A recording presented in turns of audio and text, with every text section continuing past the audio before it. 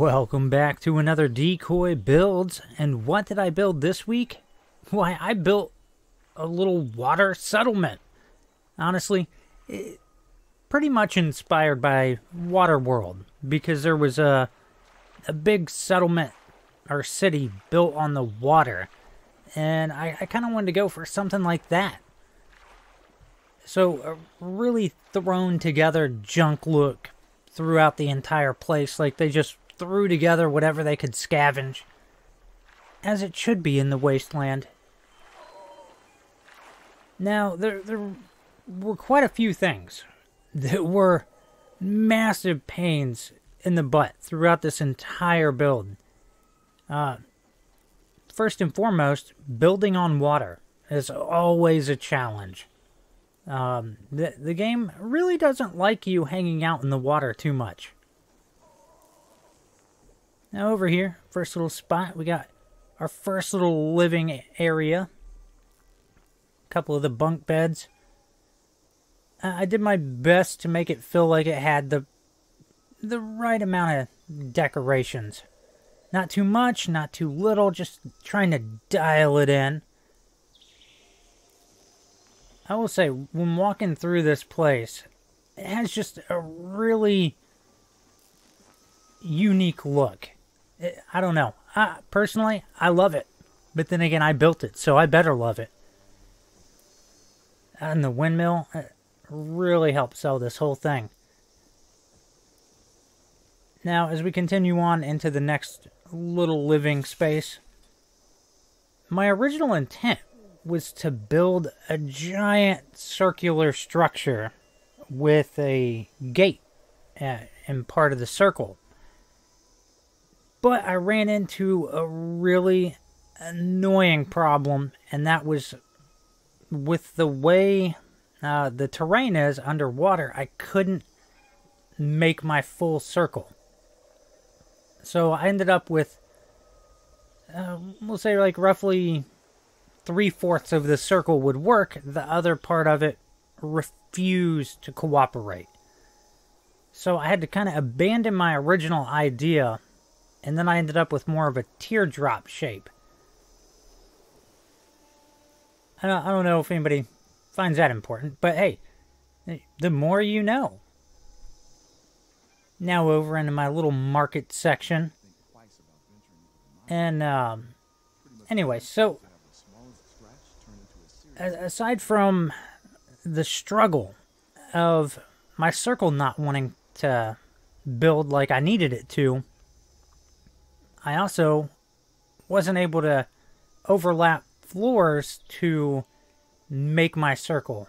So then I ended up with, it was like a double layered circle where one upper floor would be closer than the one beside it.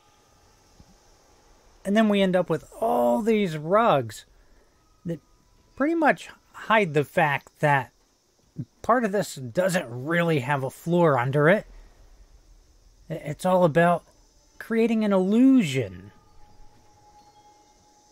But yeah, so if you're wondering, why is there this massive patchwork of rugs? That is part of the reason. Now, this was originally going to be set up as just a bar, but then I had to kind of, rework it as a diner bar type of thing. One thing that I thought was kind of neat when I was building was when I went to throw this fan down, it kind of stuck in the side of the crafting bench, and I went, huh, okay, well, I can live with that, and it looks like a support. Continuing on. Oh, yeah, this section right here. Oh, it was a pain. Also, valuable life lesson. If you build something amazing, and you go, maybe I just put this one little thing over here, and it requires you to tear down said entire section,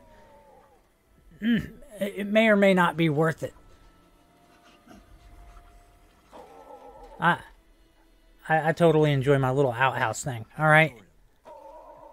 It was a bit weird, but I'm glad I fought with it and got it roughly where it needed to be. One of my favorite things in here, though, as stupid as it is my little raft. It's nothing super fancy, extremely easy to build. Oh, my door code. Oh no, everybody's going to know how to get in my storage room that has a completely open door on the other side. That's alright, I got the guard dog in here. He'll take care of it. Also, that guard dog was the last thing I managed to squeeze into this camp. And it forced me to tear down this entire section to rework my storage room to get him in here. And that was really frustrating. And the only reason it forced a complete teardown was the antenna. But anyways, over to my raft. So all this is the 2 benches and a picnic table. And you get them merged just right and you end up with this cool little raft look. I really wanted to build this bigger, but I didn't have the budget, and you know, honestly, I think it fits the size of the camp. But man, I want to build a much bigger one. So if that happens down the road, just know that it all links back to this moment in time. Again, this place just has a really cool look. It is pretty darn annoying, though, because constantly while building or going around a certain spot, you get sucked into the stupid power plant event. Like, I would take you a full lap, but I don't want to trigger it anymore. It's so annoying. Also, the enemies running around underwater gets kind of annoying too, but what are you going to do? But that's going to wrap up the tour of my build. I hope you've enjoyed it. Please remember to like, sub, and share. Later.